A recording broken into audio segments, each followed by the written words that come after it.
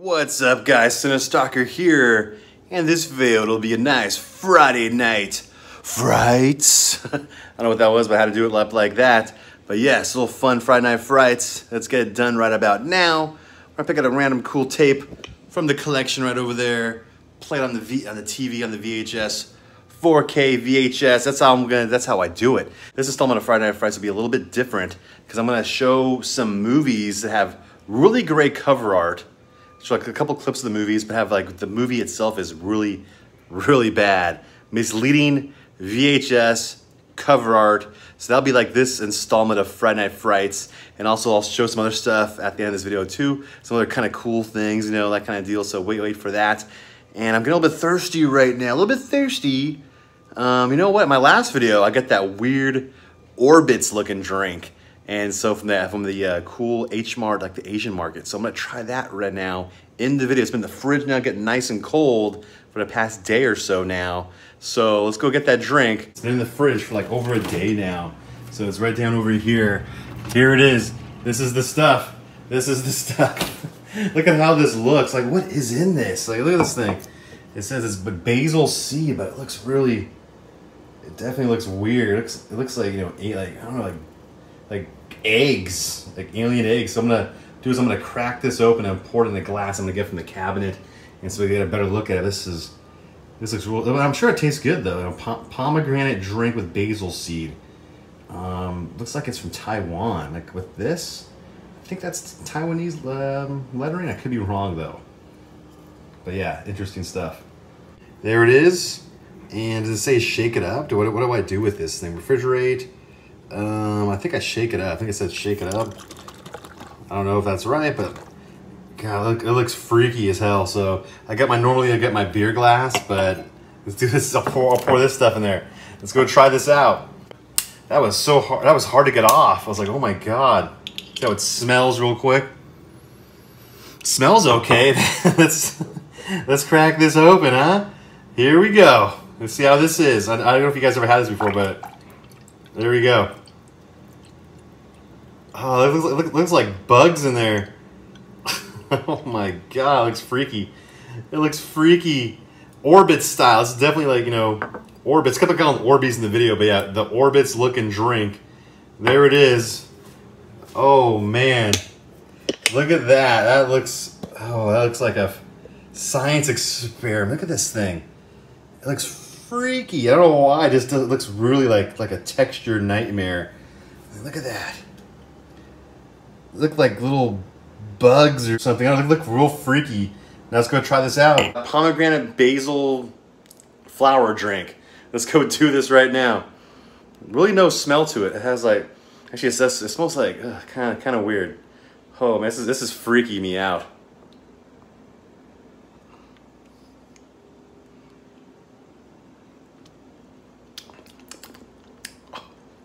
Oh, it's weird. Oh, it's weird. It's oh man. Ah, it's strange.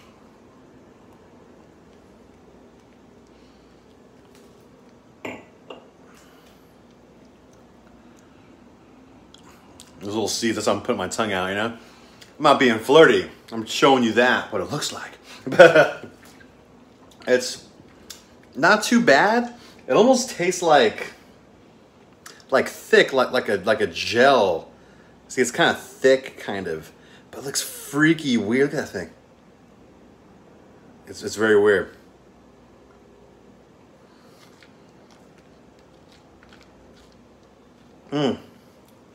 Oh, the liquid part, those little seed things are like flavorless, but the liquid tastes like not bad, but it doesn't taste that good either. I don't know what it is. It's very, very strange. But yeah, there we go.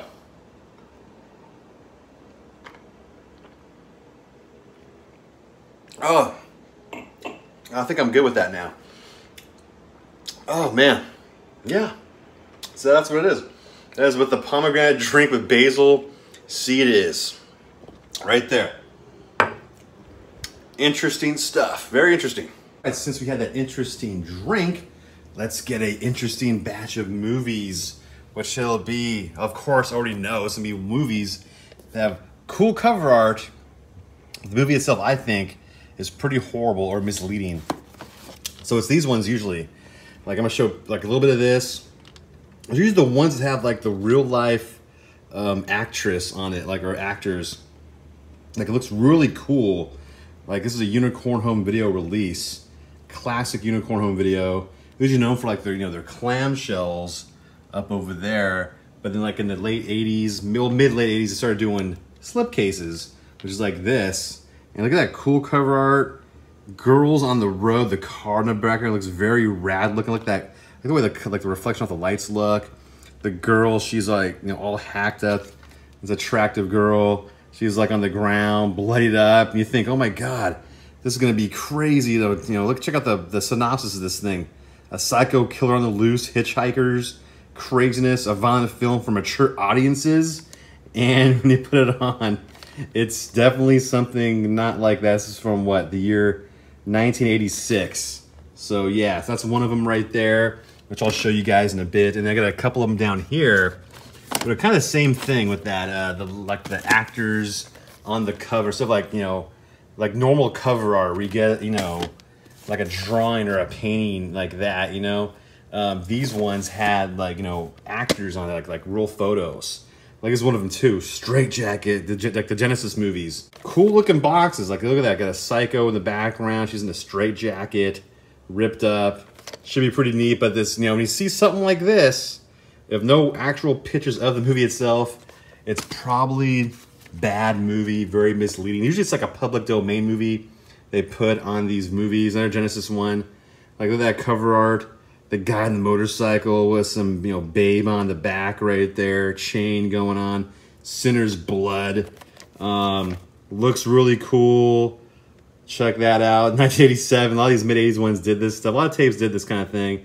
A terrifying tale of insane gang of bikers that wreaks havoc on a small town. They mutilate, torture, and create a reign of horror that's not to be believed. Filmed in a classic style of the 60s. Yeah, these ones are 60s movies.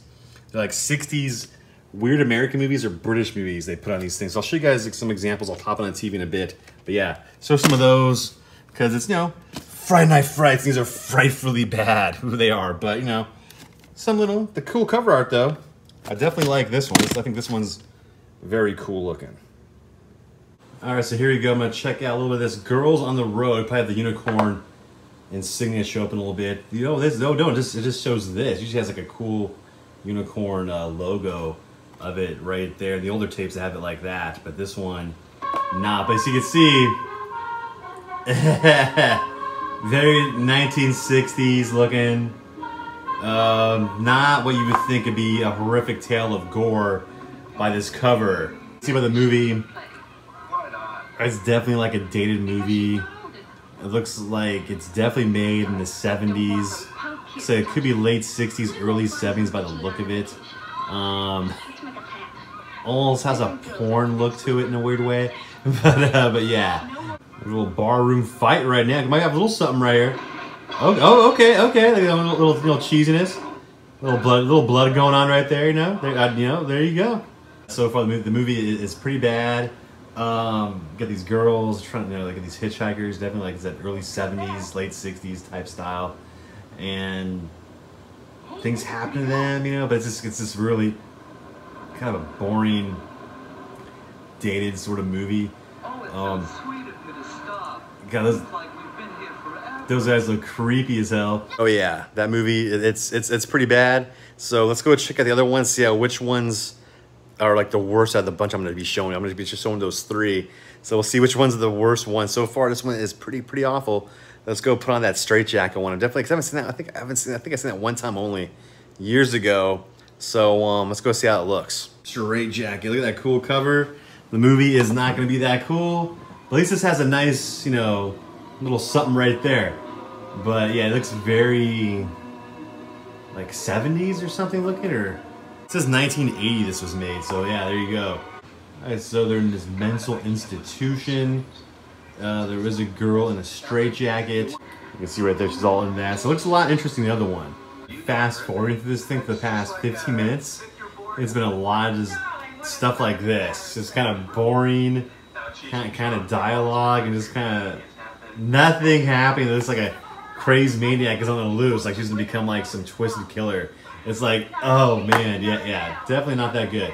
Gotta love the VHS misleading cover art. You've been warned. As you can see, I'm fast forwarding. Nothing is going on. Nothing is going on. It's just a bunch of talk at this house. No killings or anything insane like that. Just a bunch of whatever. I honestly can't take any more of this one. This one is so, wow, it's just a bunch of dialogue going on. It's just nothing happening. Very boring, very just dry and nothing. So let's go check out the last one, Sinner's Blood. It's hopefully that one makes up for this one. Hopefully something. And this one's supposed to, remember the back of it, it's supposed to be horrific, crazy gang of bikers doing all kinds of nutty stuff. But you know, let's see how this is. I don't know. It's probably not like that though. It's probably not. There we go. Is this a Genesis logo? And yes, it is. We finally get a logo of the film company. You know, it looks really faded looking, but that looks so 80s rad. How that looks, the pink, and a little phantasm orb ball coming at you. Like that. That is great stuff. Now that looks low budget as all hell, but that's okay. Look at that. Look at this, very psychedelic looking right there.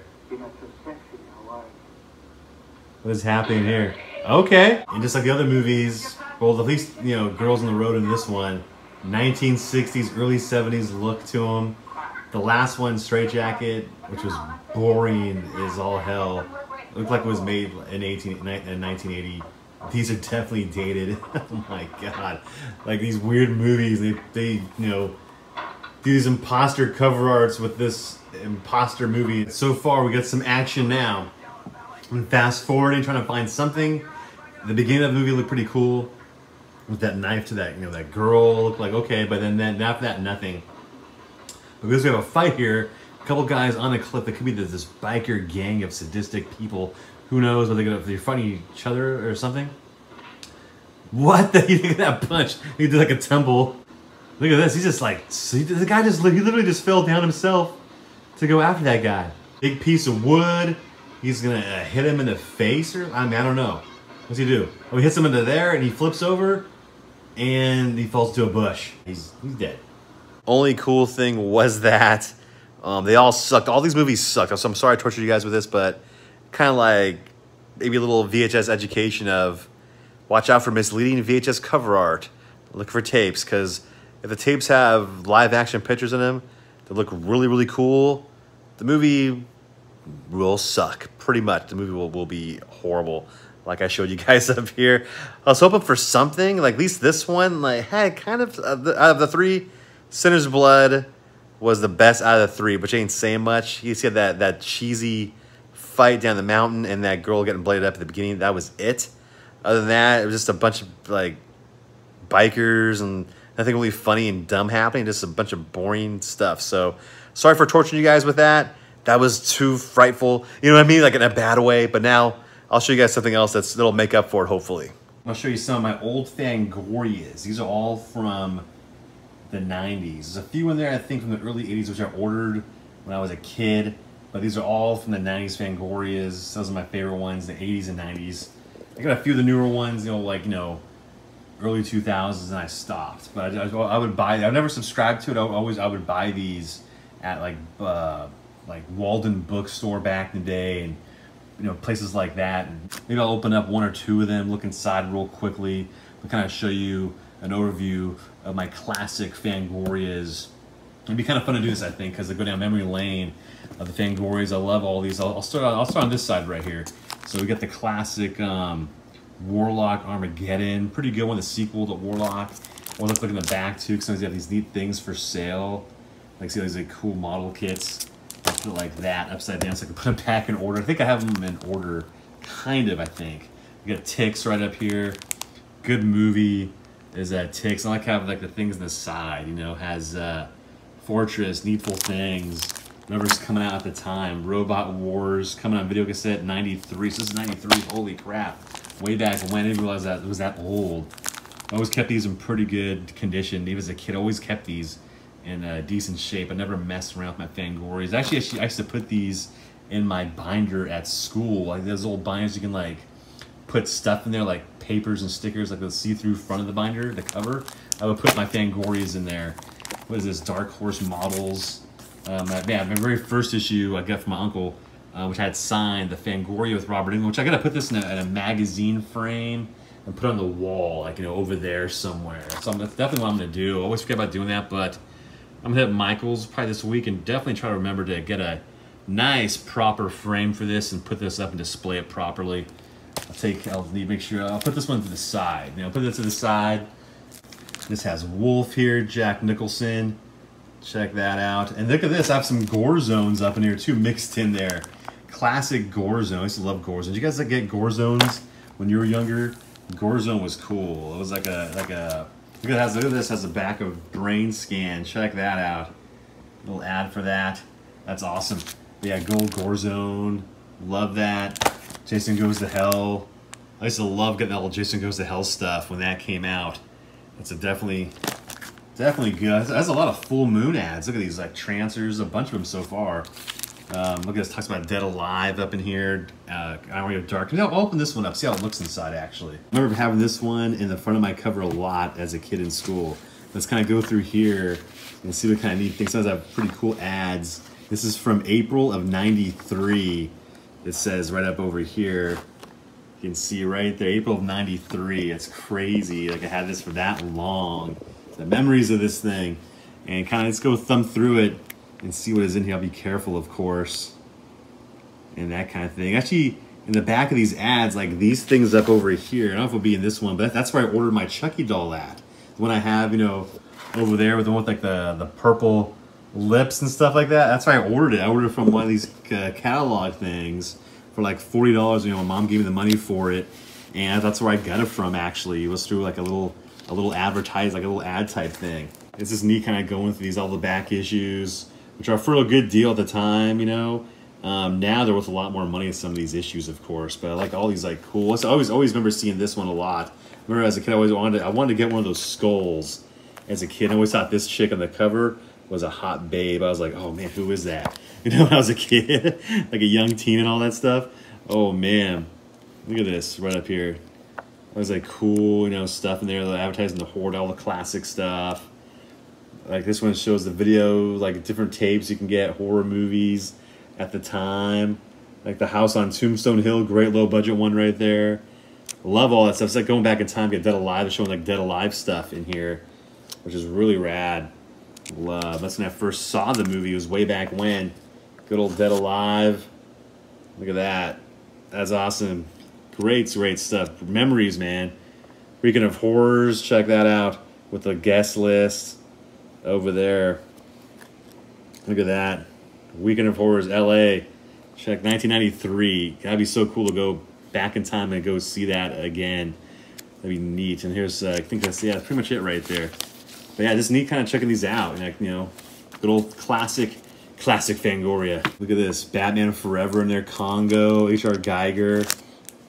That's rad. Jason Goes to Hell, the special issue of the final Friday.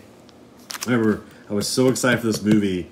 I was like, yes, I can't wait to check it out. And then when I saw it, I was very disappointed in it because Jason looked so awesome looking, I thought, and then it barely showed him in the movie.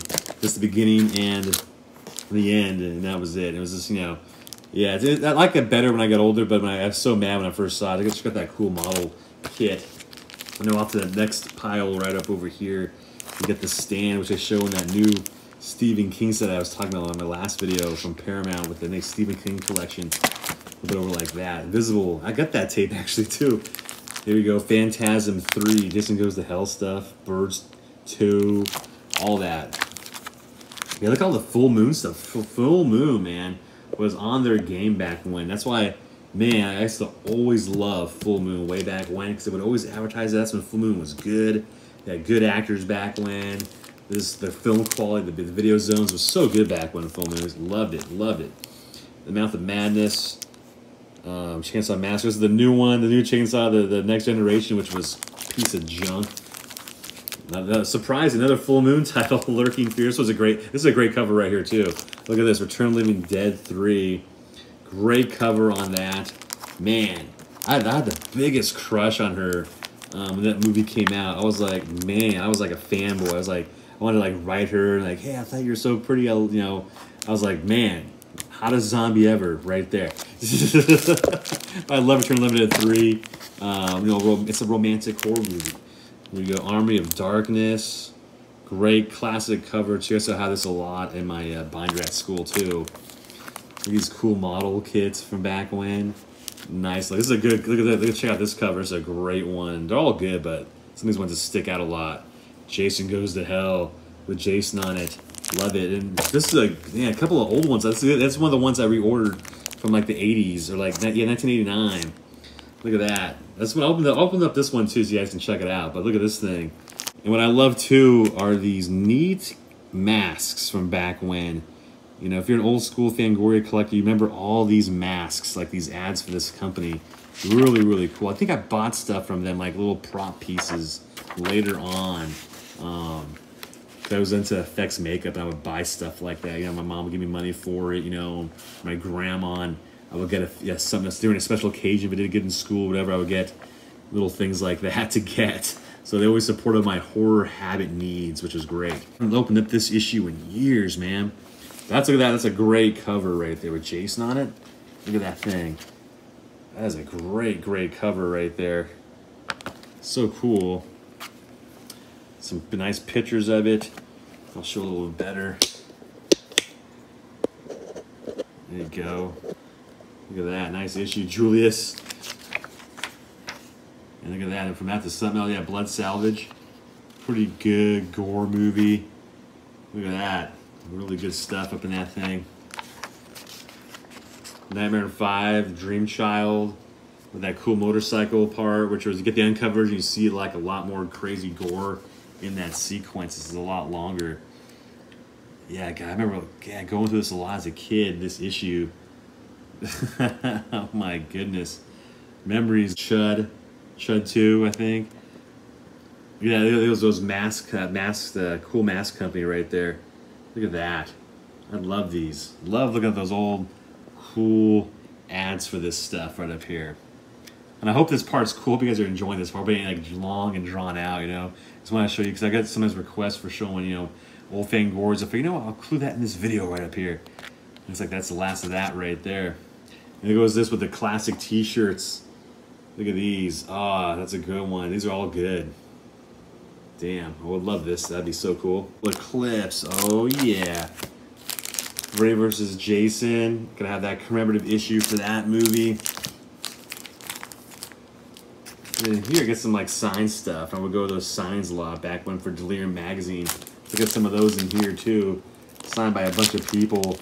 You know, back years ago. I would go to those a lot. So yeah, I got some of those in there mixed in. Rude Morgue. And yeah, it's actually a really good Horror Hound issue right here. It talks about a lot of the VHS stuff. It's actually a really good issue. Classic issue is this one. So good. About horror movies and stuff on VHS only. Really good, actually.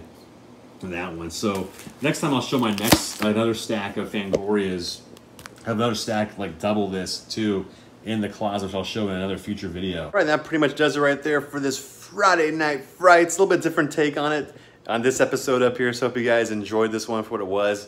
Kind of want to show some weird tapes or misleading VHSs and like, you know, great cover art, bad movie.